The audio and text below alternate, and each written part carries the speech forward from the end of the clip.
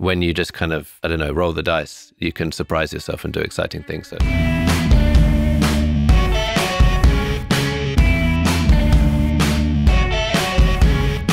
This episode is being supported by Aux, the desktop app that helps you collaborate on music projects with anyone, anywhere in the world, now available on Mac and PC. Click on the link in the description to get 50 gigs of storage for $1. I'm going to have to give a shout out to the software that I use, which doesn't get enough praise, I don't think. It has had a huge effect on how I make music because it's so good for sampling stuff. You press a button and it will record like what I'm listening to on the computer. So I'm on YouTube and I just quickly like record it, and then immediately, like if you see on the screen there, you cut it up into loads of different tiny sections, and each one you can apply its own effect. You can pitch shift it, you can do whatever you want. It's just, in terms of like manipulating sound, I'm sure everyone's as quick as this on their own stuff, but I think this is the perfect program for sampling other music and twisting it and turning it. Samplitude. And it's called Samplitude. Yes, it's in the name. It's funny that no one uses this program. If you go on their website, it's actually got a picture of me being like, I love Samplitude. It's me and like loads of German techno producers and stuff. It's amazing. This is quite a good indication of how most of our songs start, this one actually. So it started with me downloading a sample pack from a sample pack website. Right. And I'm totally comfortable admitting that a lot of songs start like that.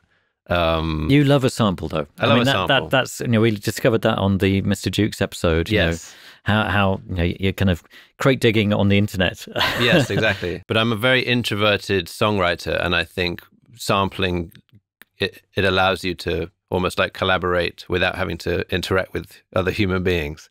So you can have all these other musicians in the room with you, so to speak, and be bouncing off ideas and mixing things up, but you still get to just be by yourself.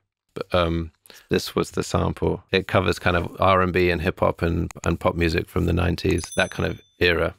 And it does sound a bit like whatever that, I don't know what the title is, but Hi, My Name Is by Eminem. Right. Yeah. Just goes like this. I think it is My Name Is. My Name Is. Yeah.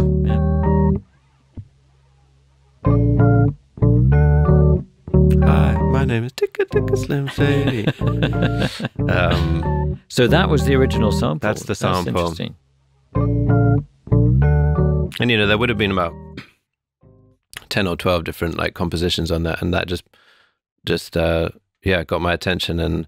And from that point, everything's happening super fast. And if you see the screen, you'll know that it's all just so disorganized. Like nothing here makes sense, and it's because I don't have time to label or color things, or it's all just like, let's see what happens. And then at the end, you sort of look back and think whether it's worth keeping. But in the moment, you're not really aware of what you're doing. So rather than go to the drum kit and like mic it up and spend loads of time on the sound, the beat is, again, just a beat from a sample pack. Like it's just one sound.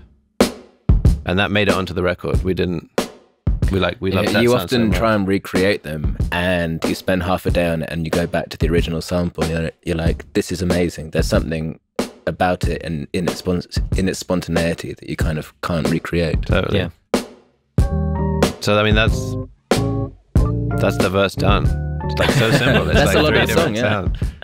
Really not like selling myself here. It's like you could just steal all this stuff. But there's definitely something to be said about doing it alone at first and sending it so that the guys can hear it in a totally objective way and can be sort of just like doing the washing up while listening to it, rather than being in the room holding a guitar, being involved and getting that rush of adrenaline and that excitement that can sometimes cloud your vision or make you less critical of what you're doing.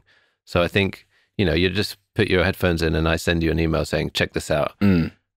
There's nothing romantic about it. You can just be like, no, it's not, this isn't that great, sorry. Yeah. But when a band spends all night playing a song 10 times, they start to believe that it is a wonderful thing. I mean, I definitely am quite self-conscious around other people, so I won't just like try stuff even though it might not work. And that's the best way to make music, is just to try 100 things and see. Yeah, you're completely free if you're doing that. Yeah, exactly. And I'm sure there's loads of stuff that we never hear that you try and kind of put to the side. There's a lot. Yeah. There's a lot of terrible stuff. Yeah, I think there was a choice of like, we needed that kind of middle eight section, which typically can sort of go down sometimes and be this like, intimate like drop down. And I think we said, oh, let's try and do the opposite of that. And so the song just kind of goes to a completely different dimension and goes up a level and changes scene completely. Today's show is brought to you by our friends at Orcs. Our podcast looks in depth at the creative process, but one part of the process that we don't talk about is how painful it can be to manage these creative projects, especially when collaborating with other producers, musicians or vocalists remotely online. Currently, it involves numerous apps, websites and tools for file storage, sending large projects or providing detailed feedback. The team at Orcs are here to change that. The Orcs app keeps your DAW project synced up in the background, so you don't have to wait for your collaborators to upload their latest version. And what's unique is that you can leave detailed, time-stamped comments on the track and project stems, making feedback so much more precise and easy to manage. You can also relax knowing your projects are backed up too. The app is free for up to 10 gigs of project files, but there's a special offer for Take Notes listeners. 50 gigs of file storage for just $1 per month by using the code TAKENOTES, all one word, when you subscribe to the starter plan. Visit orcs.app/take notes to get the full details. And now, on with the show. I'll just play it. And I'll just start isolating all the different a lot of bongos we got here. We got like 10 tracks of bongos here. But again, this is me demoing the song, so I'm not playing a single bongo. It's all... That's the break number 1. This is break number 2. Oh, that's not playing. Why is that not working? Oh no, I've got that, yeah. Yeah. That's just bongos. Just bongos. It's all samples. That's great. And they all just come together to make...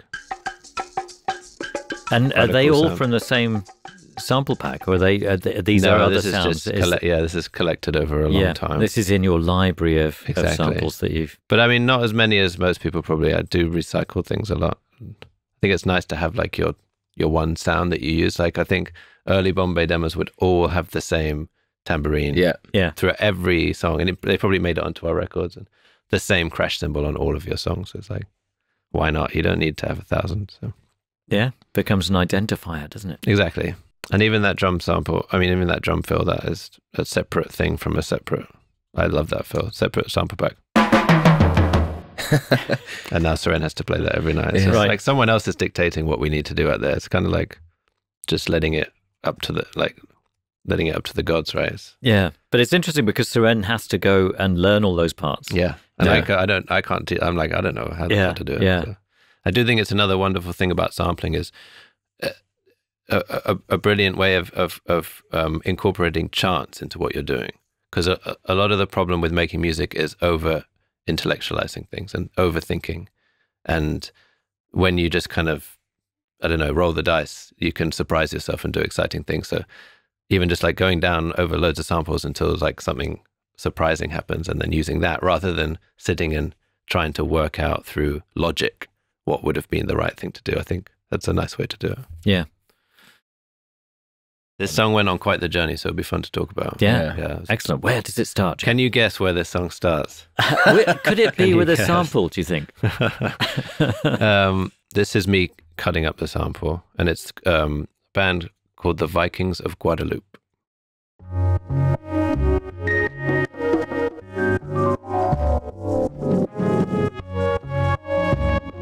So was this a record that you purchased in a flea market? I wish. This is me browsing YouTube late at night. Because I mean, you're a well-traveled man. No. Yeah.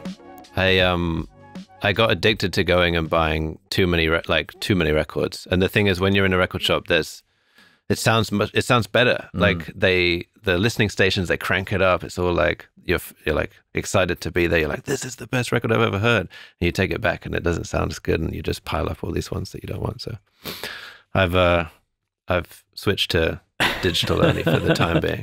Fair enough. I can understand that. I mean, that is very true.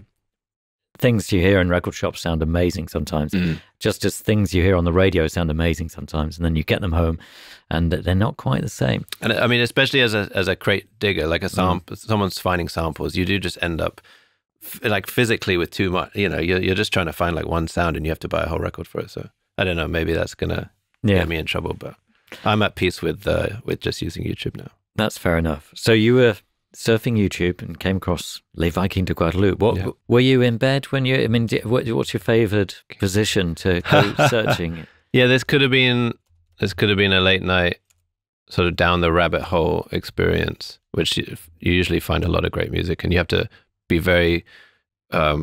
You have to remind yourself to save it, because in the morning you're going to wake up and be like, oh my God, what the hell did I find last night? So did I dream that? You've got a lot of playlists. Yeah, exactly. So when you're doing that, what's the technique? Is it just straight in to the sound? Did their name catch your attention? No. I think it's a combination of quite a good algorithm now and just communities on YouTube. There's amazing channels which just kind of curate music for you. Again, for me, it's like the simplest and laziest path to something is the route I'm going to take. So these guys are like just finding amazing music and putting it in playlists, and I must have found it through there.